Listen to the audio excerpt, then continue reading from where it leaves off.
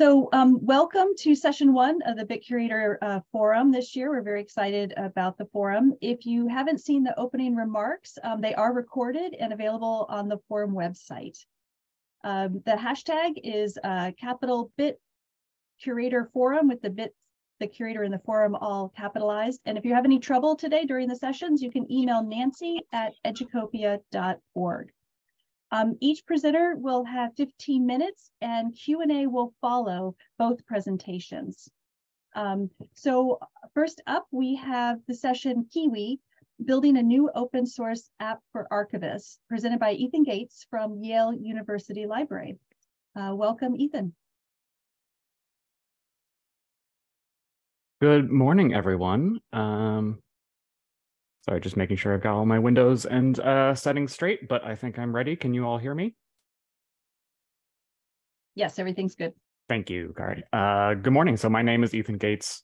I'm a software preservation analyst for Yale University Library and user support lead on the EASY grant-funded program of work, which stands for Emulation as a Service Infrastructure.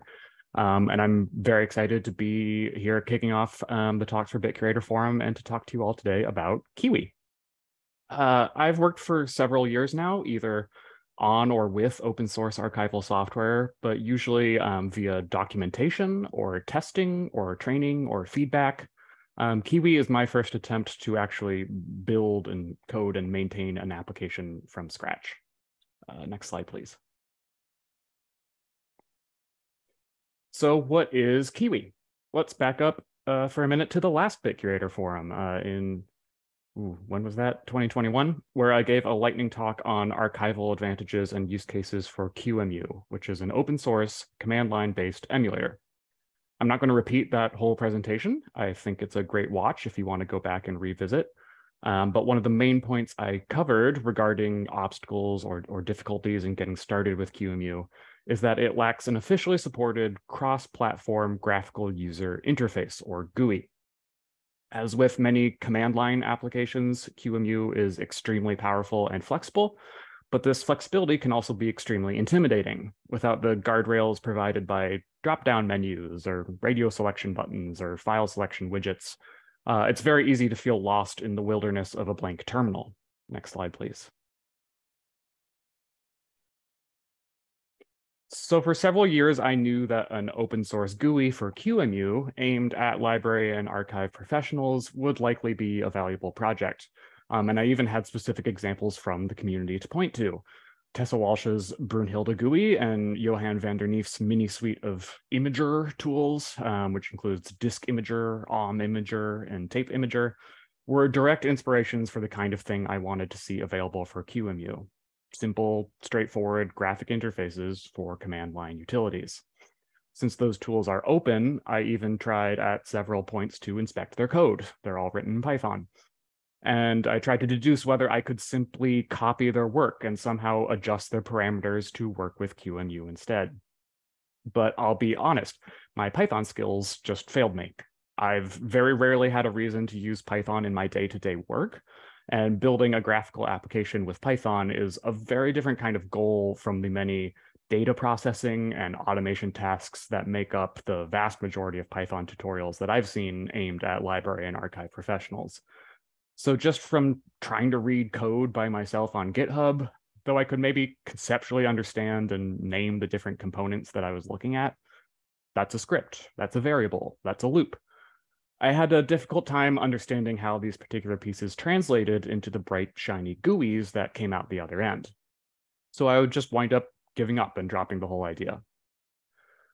That equation shifted a bit when my colleague at Yale, David Sorella, shared a project he had been working on called YesCreator. If you could just click, Jess, for the animation. That stands for Yale Easy SIP Creator, a tool to help internal stakeholders at Yale ingest their materials into Preservica. YesCreator was first a command line Python script, and David had then built a simple GUI on top of that script using a Python library called, confusingly, GUI. That's GUI spelled G-O-O-E-Y this time. Next slide. Thank you.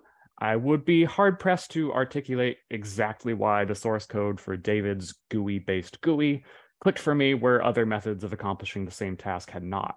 But something about this particular tool and configuration hit that particular sweet spot for both software and professional development, close enough to my project that I could see which parts were applicable and quickly reusable, but also different enough from my goals that recontextualizing and rewriting the code required very specific questions and challenges that I could work through one by one in a bite-sized manner. Next slide, please, and you can go ahead and start trying to play the video. I know you got to move over to the tab. Thanks, Jess.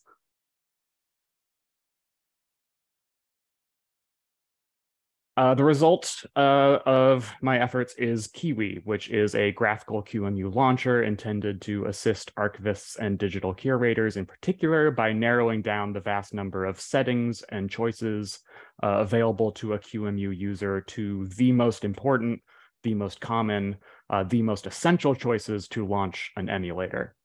It's compatible with Mac OS, Windows, and Linux systems like the BitCurator environment, and the only requirement is that you have previously installed QEMU, but QEMU itself is also cross-compatible, big open source project with a lot of documentation about how to install it, so I hope that's not too onerous.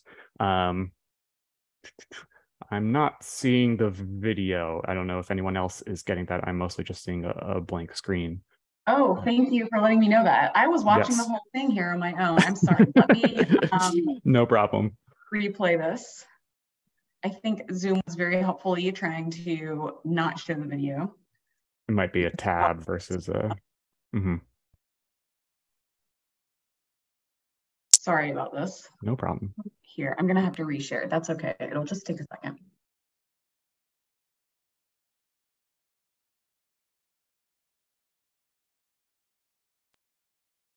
Well, when we get going, what you are about to see is just a quick demo video with no audio of using Qiwi to use QEMU to select emulated hardware settings and launch a virtual machine running MS-DOS.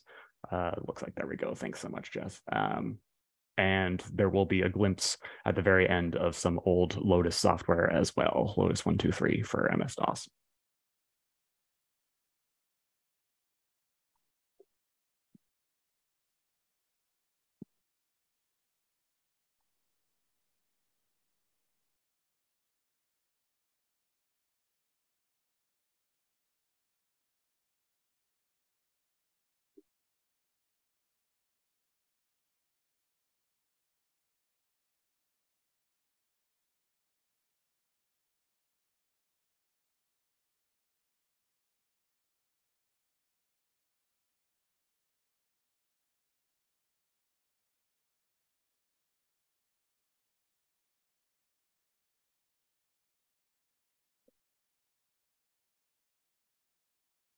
Apologize for the small window sizes. Hope everyone can maybe at least get a glimpse of that.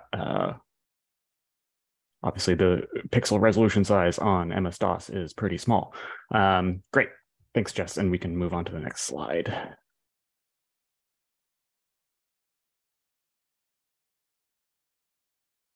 Fascinating to see what YouTube is trying to recommend off of my demo video. Thanks. Sorry, I'm just gonna here. No problem. A second.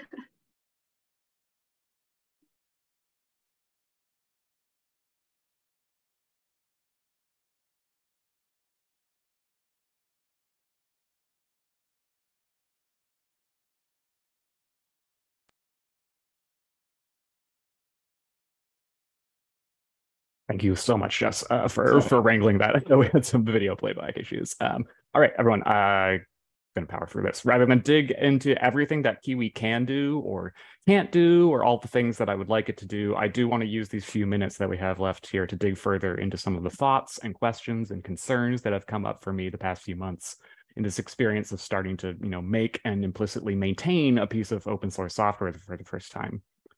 And you can click through the first section there, Jess. The first question was literally, when do I work on this? While using QEMU is related to my everyday duties of supporting emulation services and the Easy platform specifically, build and maintain a QEMU GUI has certainly never been identified as one of my specific job duties or a grant deliverable. So working on Qiwi on the clock at Yale would fall under the category of professional development. I can only speak here for my personal experience. I'm cognizant of the fact that even others, particularly non-cis hetero white men at my well-resourced Ivy League workplace, may not share this experience, but I do consider myself personally lucky to be in a work situation that is highly supportive of professional development. That means budget for conference registration and attendance, subscriptions to a number of online tools and services that I can use to ask questions and build skills. But most critically, it means time. The time to set aside an hour or two on Friday to trawl Stack Overflow or test how a certain color setting is rendering on Mac versus Windows. But even so, even when feeling empowered to use that time, I don't have a neatly compartmentalized professional development brain that turns off at 5 p.m. I've leaked into solving problems or adding features on my time, begging the question of whether what I'm doing is now still professional development or personal pet project.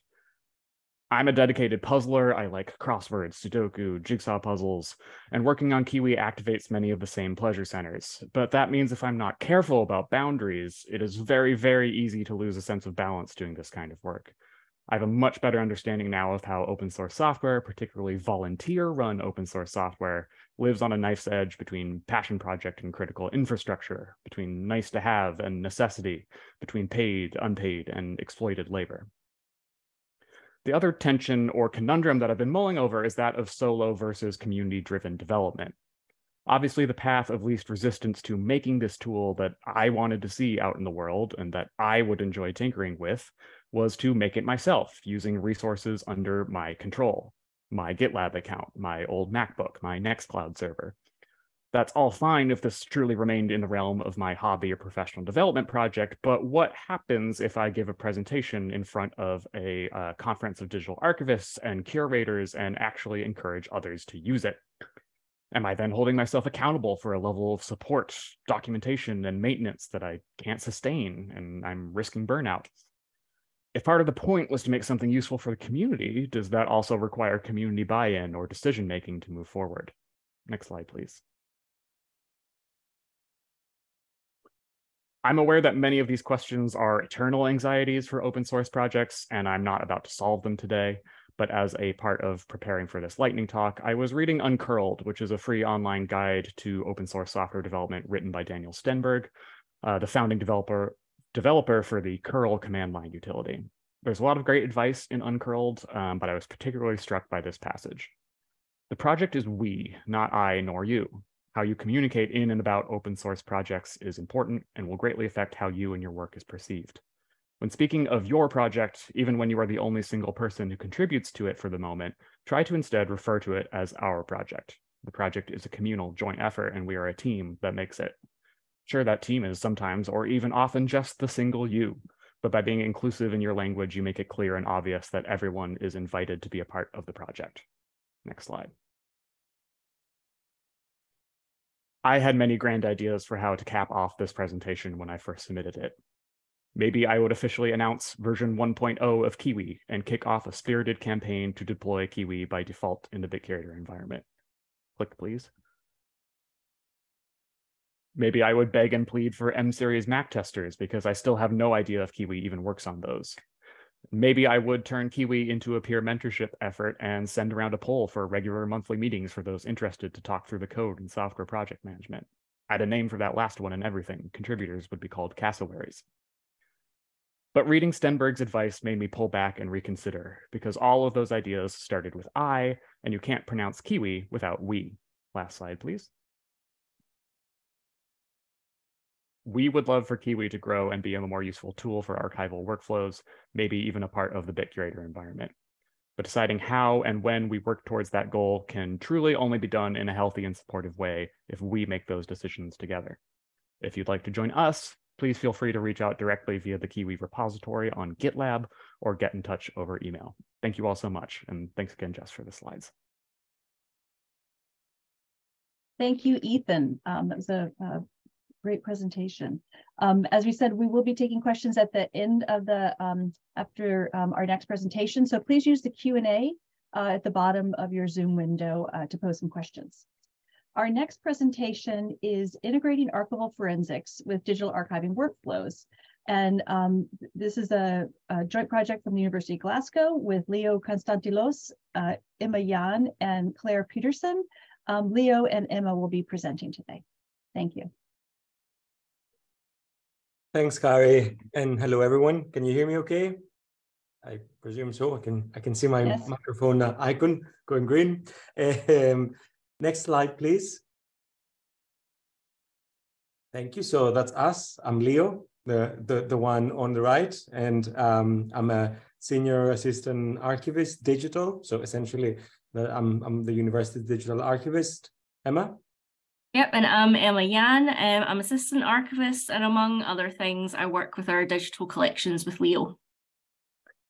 And we are both within a team called Archives and Special Collections.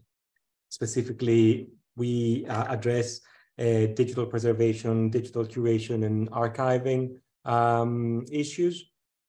And altogether, we are in information services at the University of Glasgow. Next slide, please.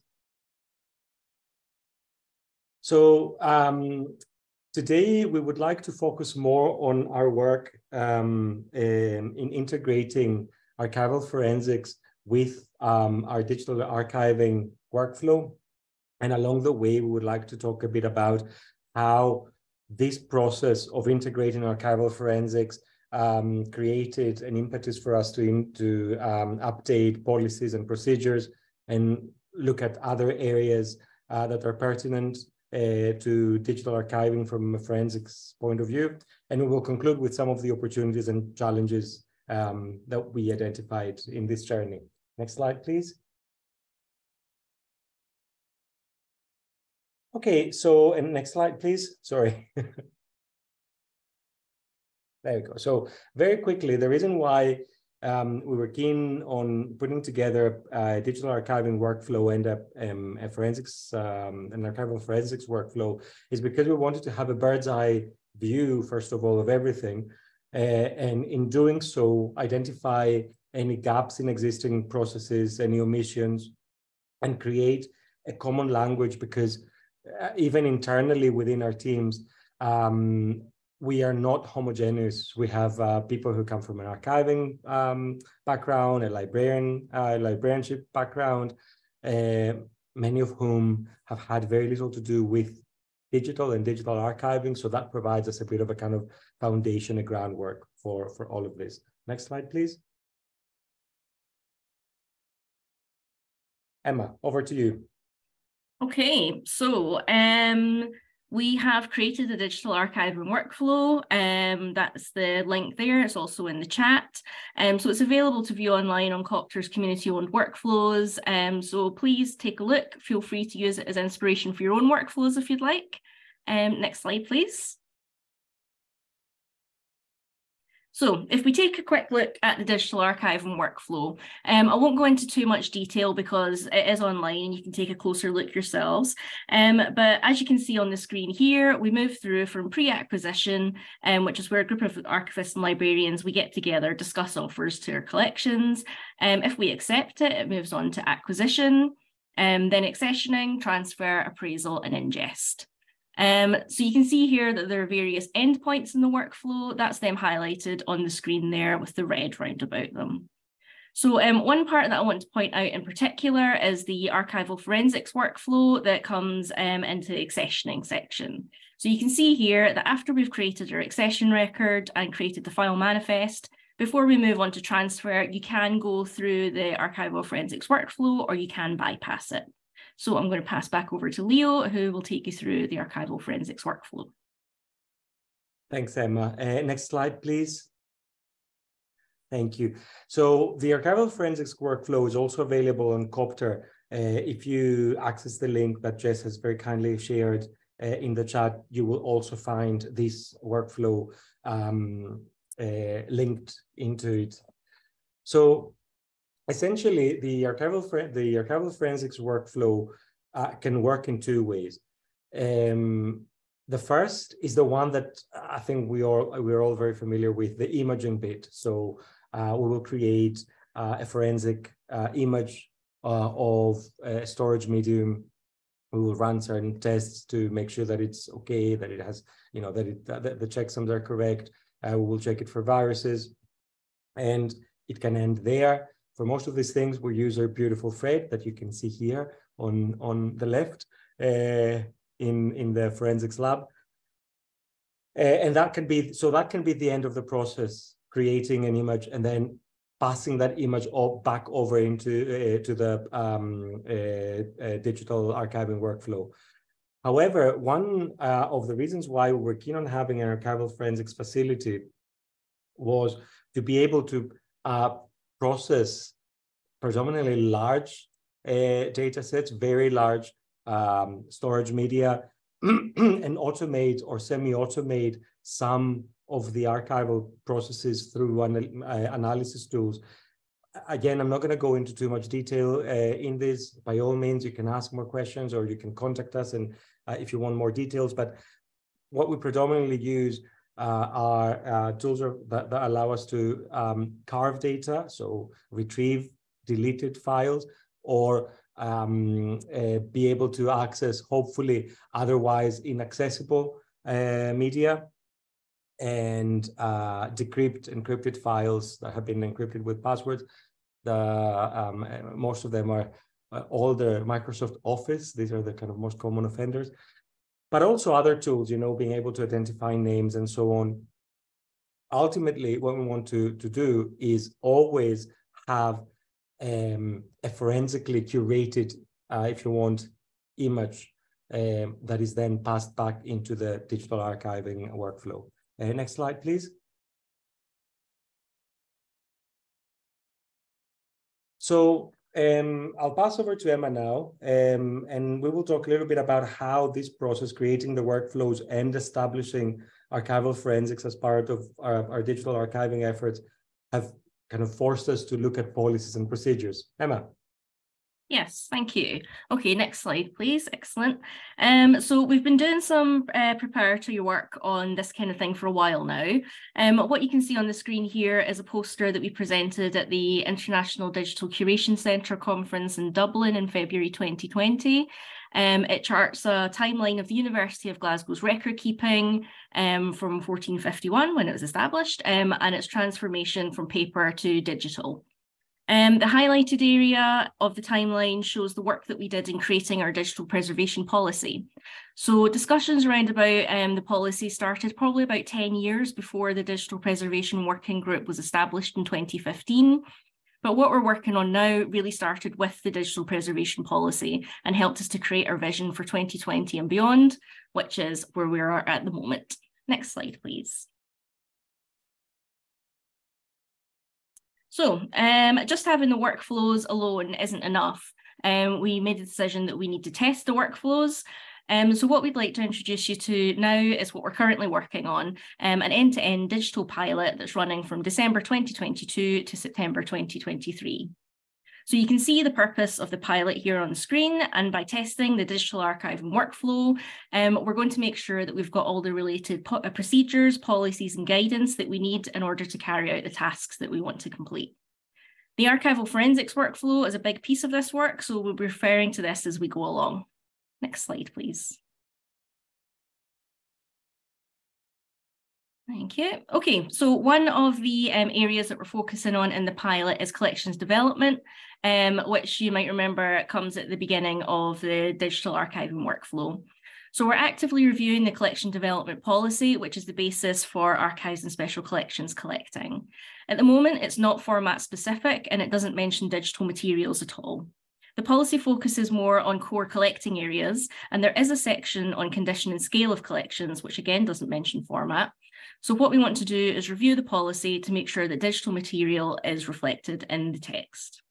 We've also identified areas where we don't have any existing policies and procedures, so we'll be creating new ones. So for example, policies around accepted file formats for storage media, and this is all going to be based on our current and projected capabilities for format normalization and what kind of storage media we're able to access and preserve. Next slide, please. Another thing that the pilot's prompted us to review are our existing donor agreements. So at the moment, our donor agreements are quite high level and they don't mention anything format specific. The understanding in a gift agreement is that legal ownership of the records is transferred to the University of Glasgow. However, on digital storage media, this can include deleted files. So Leo mentioned earlier that we are kind of looking into, we're doing some data carving, but if a donor's already curated their data to delete records, then perhaps when they're given the records to us, they expect them to remain deleted. Or if a donor's reusing an old USB drive or external hard drive to transfer, then in forensic processing, we might pick up other unrelated files that they never expected or intended us to gain sight of. So, as it says here, we're intending to review our donor agreements to include clauses for forensic processing of digital acquisitions, and we'll also establish guidance alongside this on recommended practices for transfer of material to us. So, I will pass you back over to Leo. Thanks, Emma. Other areas that we identified as requiring upgrades as part of the pilot and of looking more closely into archival forensics and dealing with physical storage media were around our current conservation and quarantining practices. Most of what's currently there is geared towards physical records, so more around books or manuscripts, things that we commonly get into the archive and special collections. Less so on physical storage media. I'm not going to go into some of the horror stories that we've come across. All I'll say is mealworms inside a hard disk drive that came into the forensics lab. So as part of this process, we are also looking at extending and expanding physical material conservation and quarantining for computer storage media. We've included a list of resources there, the kinds of standards and guidelines that we are following. So if you want more information, the links will be available. Oh, I think that Jess has just shared them. And if you want, again, more information, we can provide that. Next slide, please. Thank you. The other area is around selection and prioritization of storage media. We found ourselves with a rather voluminous collection of computer storage media of various types, and we needed to develop a way to prioritize on a scale which of these should be processed first and within what time frame. We've submitted a paper on this to this year's IPRES, so if it gets accepted, you will probably hear more about it. But for now, the tool and the methodology take into account a number of different factors, and they prioritize processing of computer storage media on a scale of 1 to 5 with actions recommended. Next slide, please.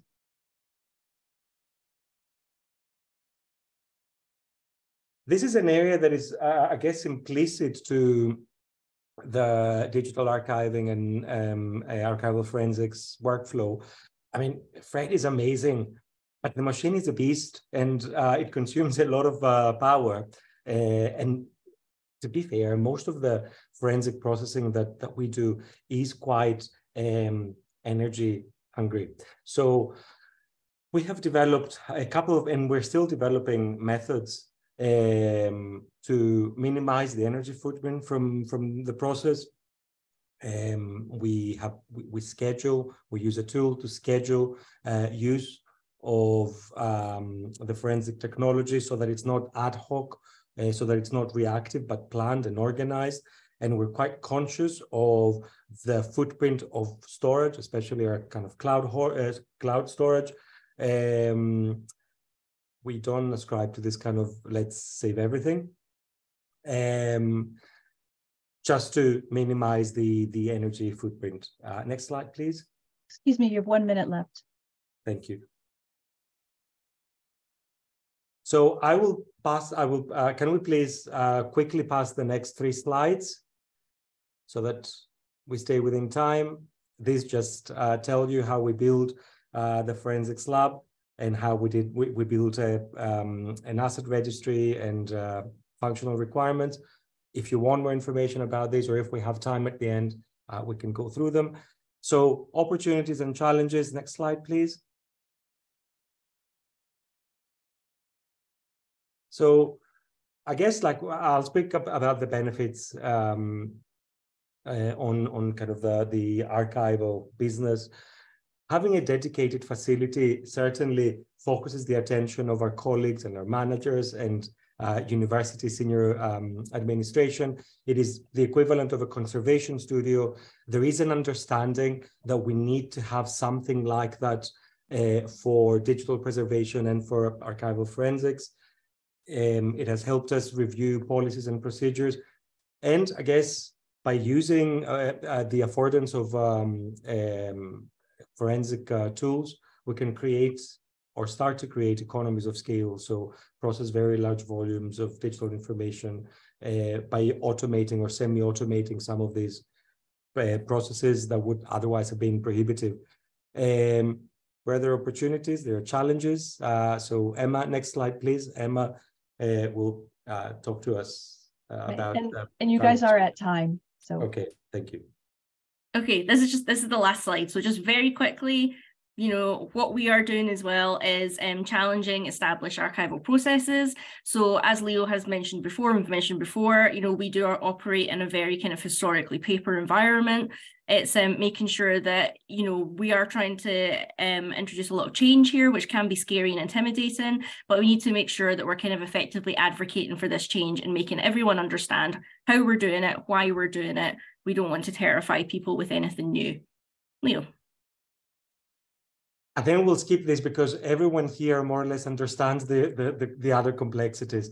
Thank you very much. Any questions or comments, please let us know. Next slide, please. And these are our contacts.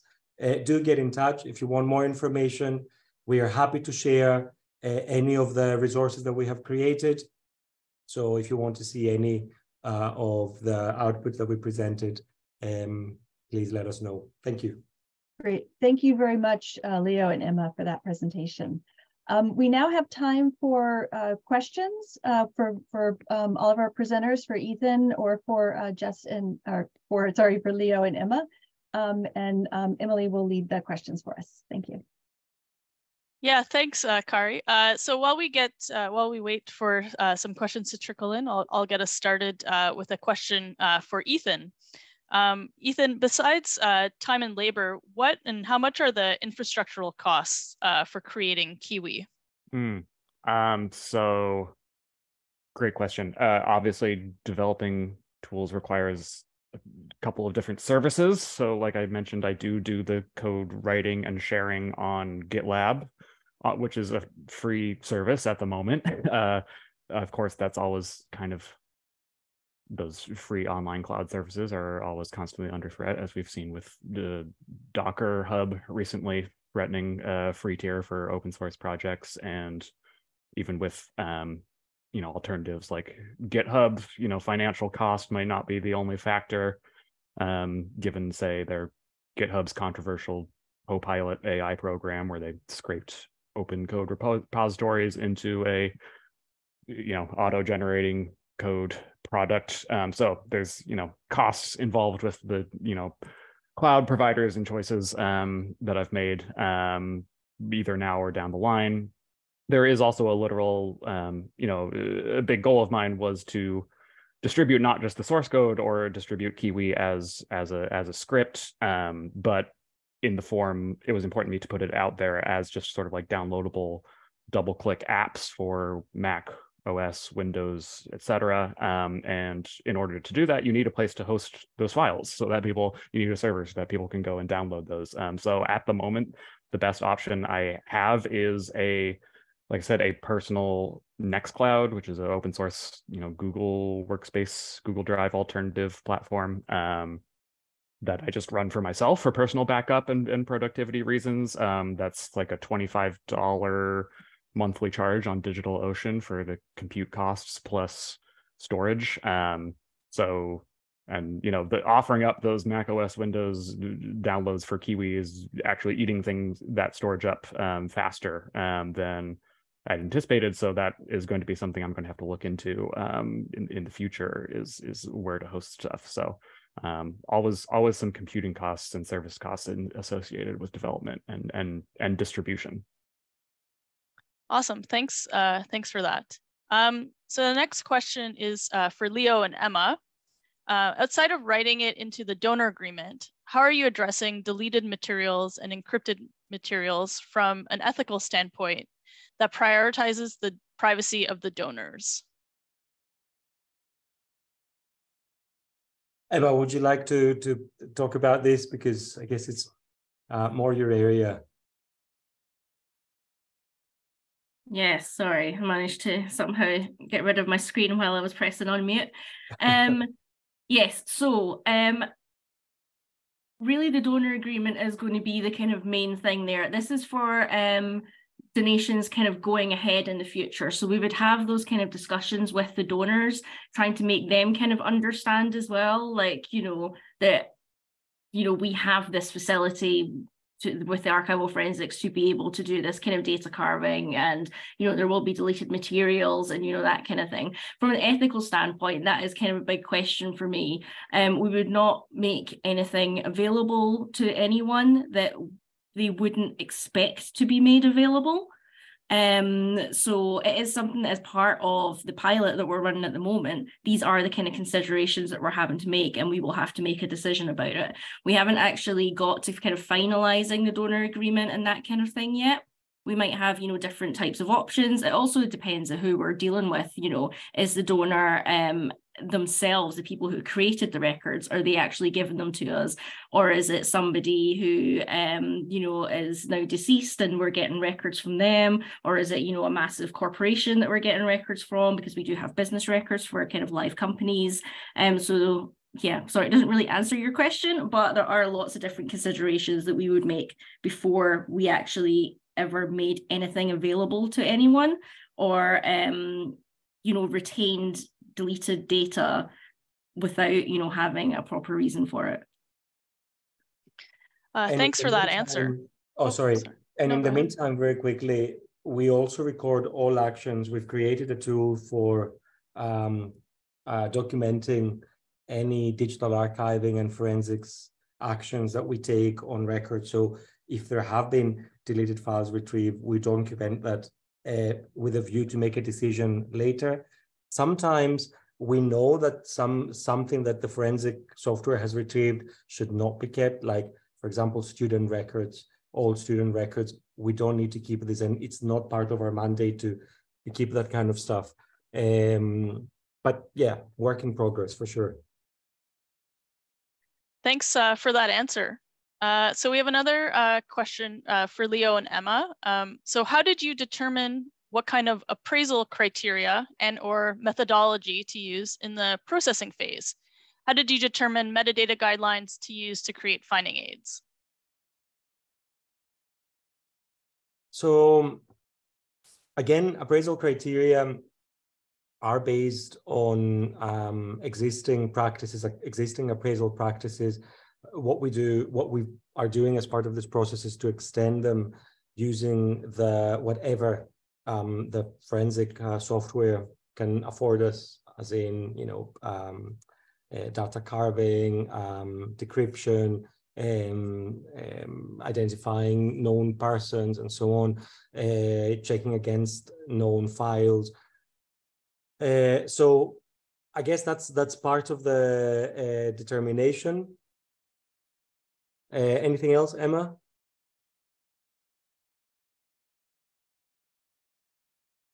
No, not just now. And in terms of metadata guidelines, now that's a difficult one. The problem that we have with metadata is that what we're trying to do is use the forensic software. We're using a combination of BitCurator and FTK,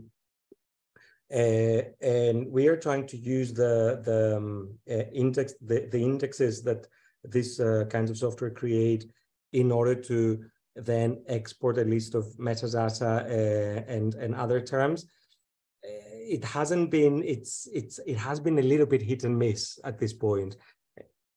The idea, and it's definitely the vision, is to build on this through the pilot by trialing and trying different things, working also with the community, with peers elsewhere, see what others have done, and then use that kind of whatever we learn, whatever metadata we can automatically extract into finding aids. The one area that works a little bit better is FTK's AI component, which I guess automatically creates metadata for images.